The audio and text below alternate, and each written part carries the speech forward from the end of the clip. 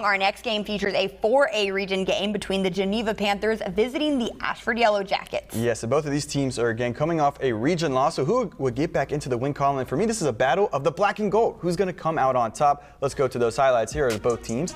The coin toss. You always got to shake hands before you battle. Well, the Geneva Panthers, they're going to get an early strike here, and it's going to be a pass to the receiver, Timothy McReynolds, and he could go all the way. He had 6 touchdowns in one game, and here's his first on the night. Ooh. Geneva takes an early 7-0 lead, and a few plays later, they're going to do it on defense. Geneva linebacker Preston Garner gets in the backfield, making some noise out there, and that is a loss of 4 yards with that TFL on Jalen Smith. Now Geneva receiver Justin Ross, he's going to make a nice grab here, and guess what? Get off me, sir. Makes his defender hit his own man, and he's got about a 30-yard gain for a Geneva first down.